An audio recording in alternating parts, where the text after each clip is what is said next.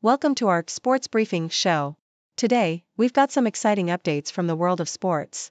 First up, Filip Chytil has made a triumphant return to the New York Rangers lineup for Game 5 of the Eastern Conference Final against the Florida Panthers. Despite missing most of the season due to a suspected concussion, Chytil is back and ready to make an impact. Meanwhile, the Panthers are sticking with their tried-and-true lineup from Game 4. Stay tuned to see how this thrilling series unfolds. Next, the Chicago Bears are set to join the ranks of HBO's Hard Knocks participants this summer. As the 18th team to feature in the popular documentary series, the Bears will give fans an inside look at their training camp and preparations for the upcoming season. The first episode airs on August 6th, so mark your calendars for an exclusive behind-the-scenes experience. Lastly, Boston Celtics power forward Draymond Green has fired back at critics who claim the team had an easy path to the NBA Finals. Green emphasized the Celtics' resilience and hard work, noting their impressive performance in the finals so far. He also pointed out that similar criticisms were not leveled at the Warriors' 2017 run to the finals. Please stay tuned for more details on these stories and other sports news. Thank you for watching, and please continue to stay tuned for detailed coverage. Associated Press: Filip Chytil made a triumphant return to the New York Rangers lineup for Game 5 of the Eastern Conference Final against the Florida Panthers, replacing Blake Wheeler. Chytil, who had been sidelined for most of the season due to a suspected concussion, played in the first 3 games of the series but was rested in Game 4. Wheeler, who had just returned from a leg injury, unfortunately committed a penalty in overtime that led to Sam Reinhart's powerplay goal, tying the series 2-2. This marked Chytil's 5th game since his return in the second round against Carolina, while the Panthers maintained their lineup from Game 4, showing no changes. Yahoo US: The Chicago Bears are set to join an illustrious list of NFL teams featured on HBO's Hard Knocks documentary series, as announced by the NFL, the Bears, and Max. The Bears, who have never participated in the documentary since its inception in 2001, qualified for mandatory participation due to their absence from the series over the past decade. HBO has documented 16 teams in 21 different versions of the series so far. This summer, the Bears will be featured, alongside the New York Giants, in a new off-season version of the documentary. The Bears' journey will be showcased starting August 6th, adding to the rich history of Hard Knocks that has provided fans with an in-depth look at NFL training camps and the lives of players and coaches. Yahoo US: The Boston Celtics are headed to the NBA Finals for the second time in 3 years, but critics have been quick to downplay their achievement, citing a supposedly weak Eastern Conference.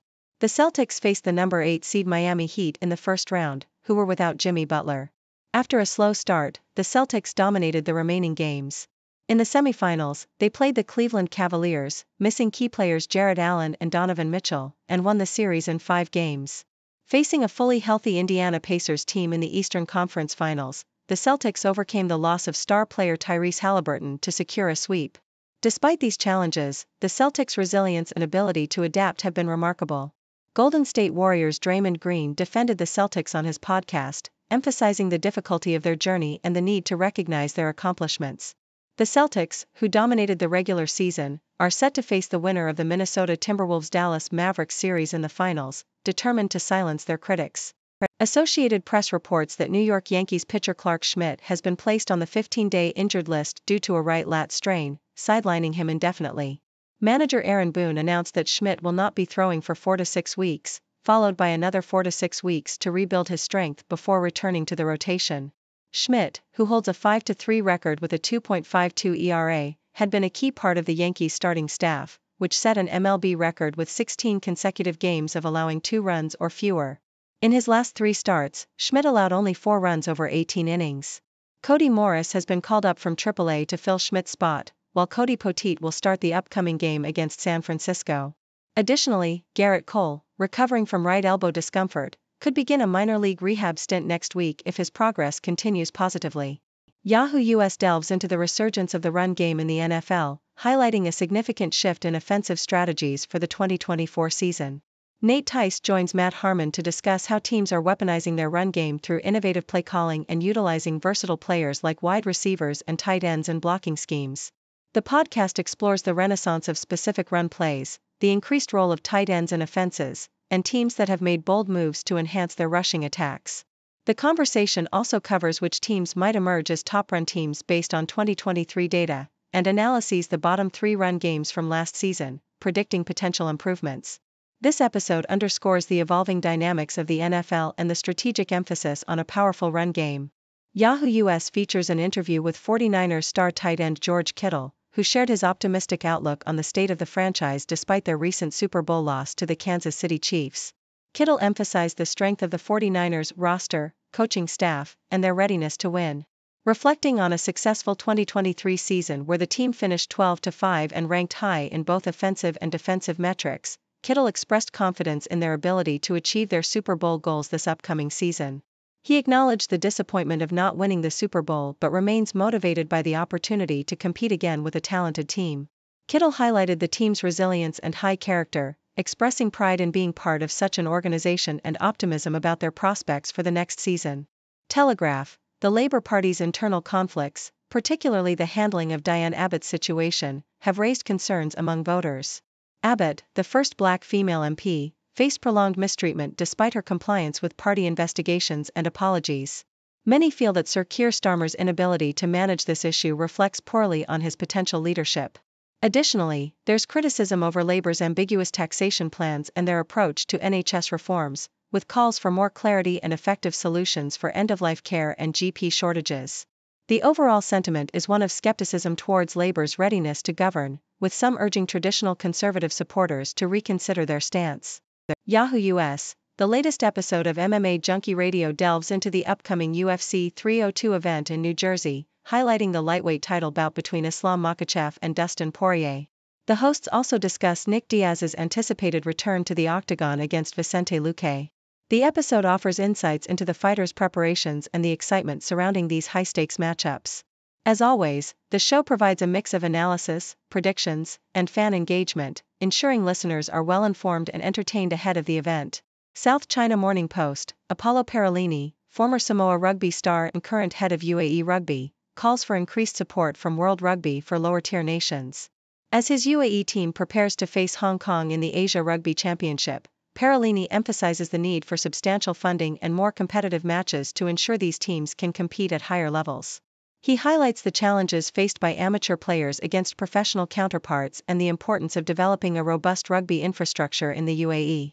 The upcoming match against Hong Kong is seen as a crucial test for the UAE team, which aims to prove its worth on the international stage. David Skins shoots 8 under 62 to take first-round lead in RBC Canadian Open. The Toronto Star: David Skins lit up the Hamilton Golf and Country Club with an impressive 8 under 62, taking the first-round lead in the RBC Canadian Open. The 41-year-old Englishman, who has yet to win on the PGA Tour, executed a stellar performance with 6 birdies in a 7-hole stretch. His 47-foot birdie putt on the 17th hole capped off a round that left him ahead of morning starters Sam Burns and Sean O'Haire by a stroke. Reflecting on his round, Skins credited his driving accuracy and strategic play, allowing him to attack pins effectively. Notably, defending champion Nick Taylor, who made headlines last year with an 80-foot eagle putt to win, started with a 72. Rory McIlroy, a 2-time Canadian Open champion, finished his round with a 66, highlighting the spirited atmosphere and the joy of playing alongside Canadian players. Skins, a former Canadian Tour player, expressed his fondness for the country and its golf courses, emphasizing his delight in returning to compete. Biden team takes aim at Trump after guilty verdict. Washington Post: in a significant development, President Biden's campaign commented on former President Donald Trump's guilty verdict in his New York hush money trial, emphasizing that no one is above the law. While the verdict was striking, campaign officials privately acknowledged that it might not drastically change the tight presidential race dynamics, with Trump's loyal base likely to stand by him. The campaign's communications director, Michael Tyler, underscored that the only way to keep Trump out of the Oval Office is through the ballot box. Biden's campaign plans to focus on Trump's record and policy proposals rather than his legal troubles. Trump, convicted of falsifying business records to hide payments related to an affair, denied the charges and is expected to appeal. Despite the legal drama, Biden's campaign remains focused on broader issues, while the president himself refrained from formal comments, maintaining a stance of respecting the rule of law. Trump's team accused Biden of politicizing the Justice Department, although the case was brought by a New York prosecutor. As Biden marked the anniversary of his son Beau's death, Trump continued to assert that the real verdict would come from the voters in November. Why Johnson believes Giants' frustrating farm system trending upward. Yahoo US: San Francisco Giants chairman Greg Johnson expressed optimism about the franchise's farm system, attributing the team's recent success to its improved player development. Speaking on the TK show, Johnson acknowledged the frustration with the Giants' previous draft picks and their low contributions in terms of WAR, wins above replacement. However, he highlighted the positive trend, crediting President of Baseball Operations Farhan Zaidi and the scouting team for the depth and talent now emerging from the minors. Johnson pointed to players like Hunter Bishop, who, despite past injuries, are now performing well and bolstering the team.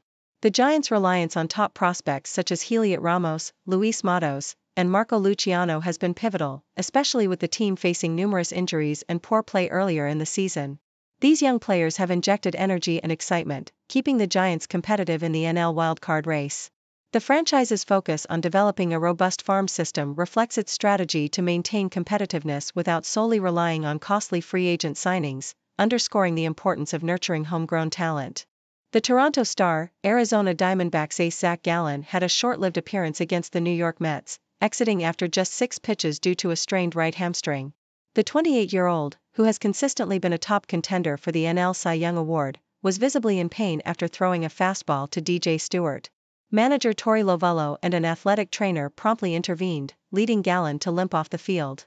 This isn't the first time Gallen has faced hamstring issues, similar incidents occurred in 2019 and 2021. The Diamondbacks, already struggling with injuries to key pitchers Merrill Kelly and Eduardo Rodriguez, saw rookie Bryce Jarvis stepping in for Gallen, who had a promising 5-2 record with a 3.12 ERA in 11 starts. Guardian, the grand finale of the 96th annual Scripps National Spelling Bee is set to captivate audiences at the Gaylord National Resort and Convention Center in National Harbor, Maryland.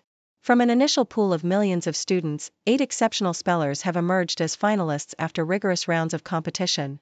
This year's finalists include Rishabh Saha, who has visited 59 U.S. national parks, and Shrey Parikh, who authored a book at age 7 to support wildlife conservancy. The stakes are high, with the champion set to receive a $50,000 cash prize, a commemorative medal, and the coveted Scripps Cup trophy.